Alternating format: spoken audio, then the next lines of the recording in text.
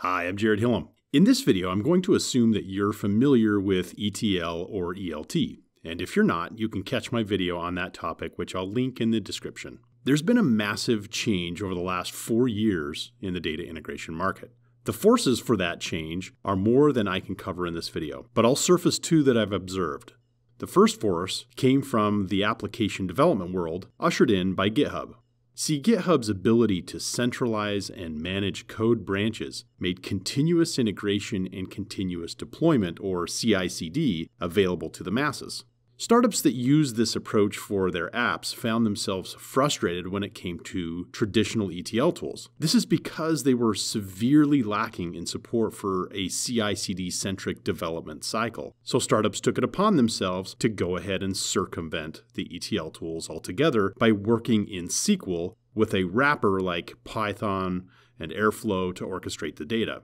This allowed coding teams to work in the comfort of CI/CD for deploying a solution. So let's circle this and put it into a corner for a moment while we talk about the second force. The second force came from cloud data warehousing platforms like Snowflake.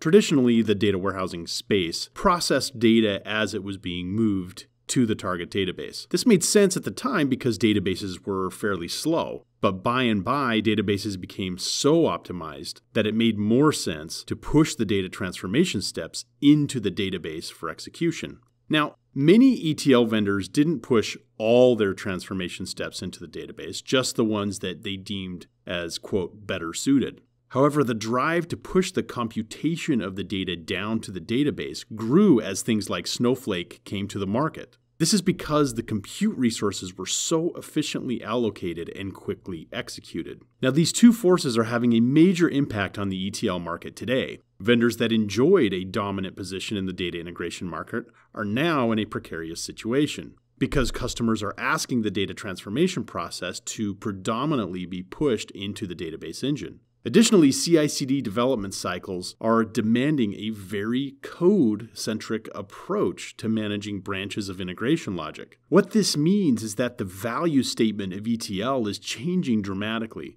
For example, a few weeks ago, I was introduced to a company that had recently conducted an evaluation of several integration methods. He observed, "It seems like what we're deciding now is whether we want a workflow-like interface over our code, because ultimately everything is being run by the database anyway."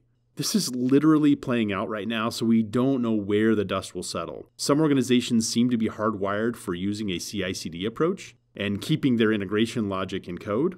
Others are better suited towards leveraging an interface which their less technical users can collaborate from. These two forces are creating another interesting trend, which is the use of code generators. These are template-driven engines which take integration patterns and can automatically generate native SQL and/or ETL from those patterns. What is compelling about these code generators is that they don't sit in the runtime environment, meaning the generated code is 100% owned by the organization. So even if the code generator is no longer being used, the generated code would continue to work. This also means that the data integration code becomes highly consistent because it's being generated by the same pattern engine. I've written a brief white paper about code generators, which you'll find in the video description. Also, if you're evaluating which data integration approach works best for your organization, I recommend you reach out to Intricity and talk with a specialist.